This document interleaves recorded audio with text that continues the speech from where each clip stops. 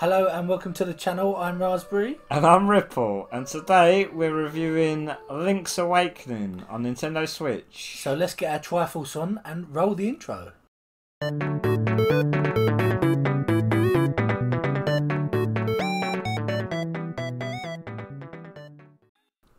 Right, let's go straight into it. The Legend of Zelda Link's Awakening. It was published by Nintendo and developed by Grezzo.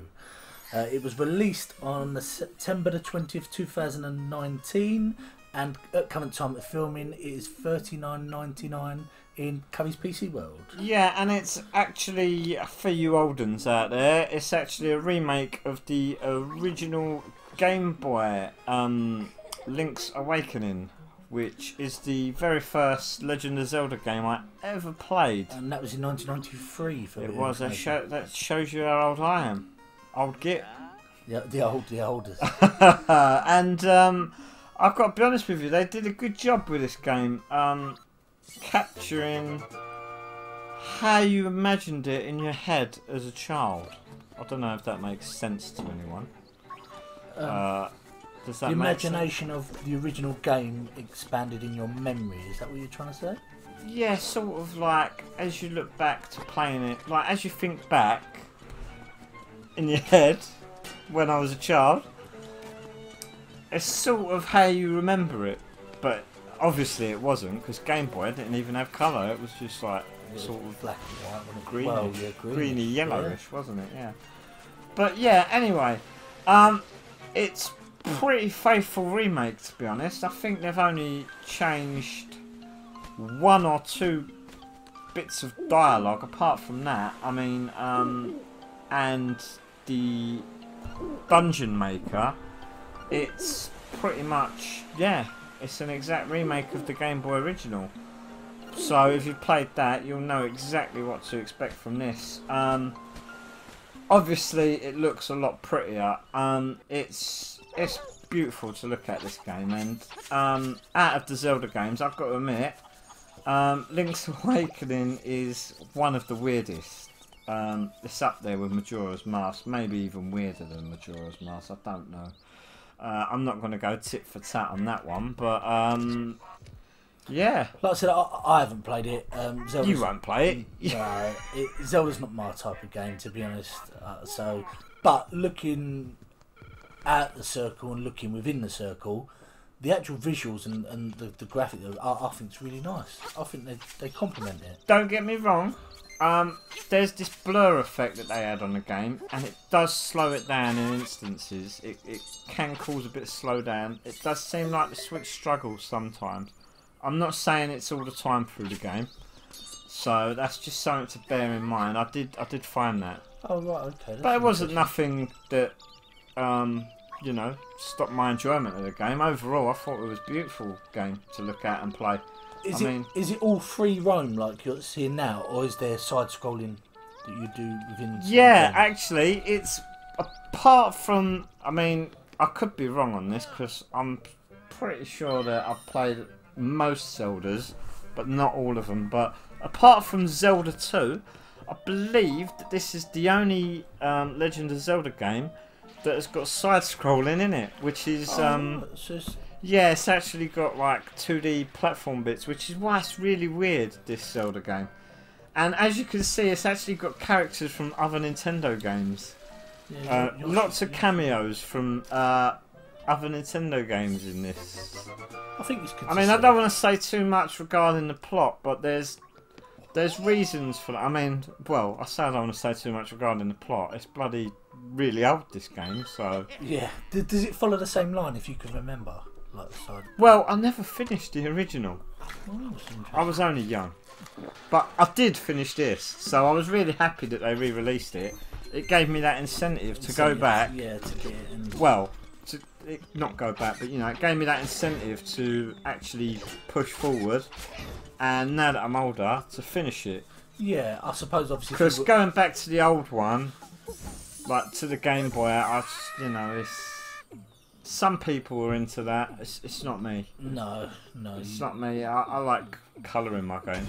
Yeah. And I like to be able to see what I'm playing. I've got to agree with you there, to be honest. If you go back and obviously... I don't mind Mega Drive, SNES, you know.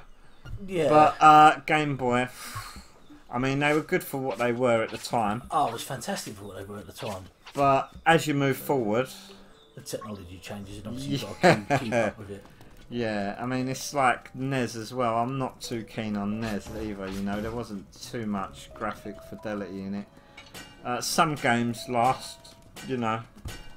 But yeah, so it was really good that I got the chance to actually play through this and finish it. So yeah. Was the buttons okay? There was no problems with responsiveness or anything like that? Or No. In fact, the button setup was really nice. It had a really... where it was on the triggers, block was on the triggers, I believe. I mean, it was a while since I've done this video. We put another video out for it, but I believe that block was on the left trigger, so it had a bit of back and forth to it. I mean, like you swung your sword and then blocked. You know, yeah. I found it controlled fine. To be honest with you, like I said, it does look. If there was a Zelda game that I would pick up, this one does take my attention a bit more than the others. And do you know what?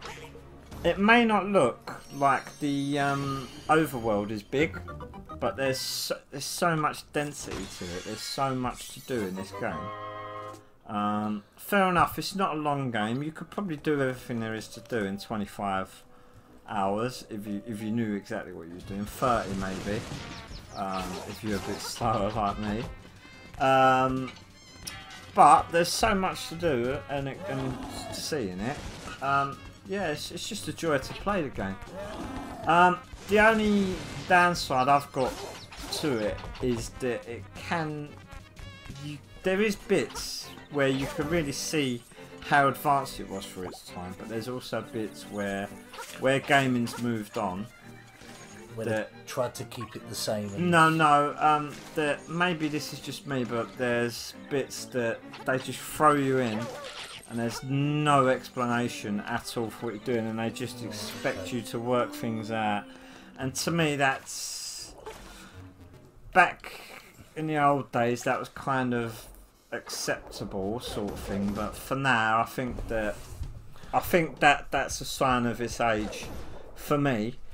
I mean, some people may disagree, but I mean, I don't think there's no need for that. Especially if they're trying to get the younger generation playing it as well. Maybe, yeah. They're trying to adapt to that for the younger generation. And like a couple of the later temples have got like things that you have to do in them. Yeah. But when you first start them, they don't give you any hint at all what you got to do. I mean, you ran that temple for ages without knowing what you got to do. Sometimes that is frustrating, even on the game for me. And it's not anything you've done in the game before then, and there isn't it doesn't even come up a hint or anything. I mean, to me, that's a very old-fashioned way of doing it. In the old days, that was how it was. In the old days of gaming. These days, you sort of build up to that. You do things during the game, and there's other ways around it. Then they expand onto that little bit that you've done before to do something else. You know, like I say, that's a negative for me. Maybe it wouldn't be for everyone. Yeah. I know that some people enjoy that sort of thing. Enjoy that. Yeah, obviously trying to work out and spend. Yeah. Don't get me wrong. I love working stuff out if it's logical. If it's something I've not done, I don't know if I'm explaining it right, but that's just how it seems to me anyway. But anyway, it wasn't nothing too bad. I got a little bit of rage, you know, and then looked it up. Yeah. Did it. Sometimes that's the best. And way I'd to rather do it, wouldn't have looked it up. That's all I'm saying, sort of thing. you But got- there's no way in hell that I would have worked it out. Do you Let's would put have it like worked that. Not even if you spent like enough time in the. Maybe by a fluke, to be honest. Oh right. Okay. Yeah, maybe by a fluke. Well, actually saying that, the second dungeon, I did work that out by a fluke. Oh, did you? Yeah, I didn't look that up. There was only the Eagle Temple. If people know about the Eagle Temple, they'll know what I'm talking about, yeah. Yeah. But yeah, apart from that, I mean, I really enjoyed the game. It was great, amazing.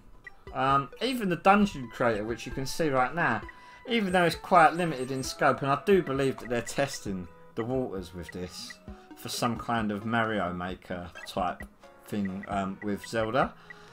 You could only use certain rooms and stuff from temples that you've done and sort of mishmash them together.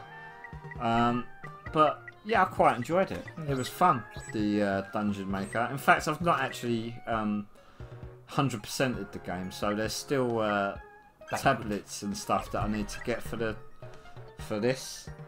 But yeah, it was good. I enjoyed it. It was really good. And going back to play it again, would you? Oh, definitely, yeah. Because it's like I say, 20-25 hours. You could probably get through it. That's 100% in, I'm sure. Is that 100%? Well, once you know what you're doing. So yeah. But I'll give my final thoughts on the game. So basically, it's Zelda at the end of the day. If you like Zelda, if you love Zelda, you know what you're getting here. It's easily one of the better Zelda titles.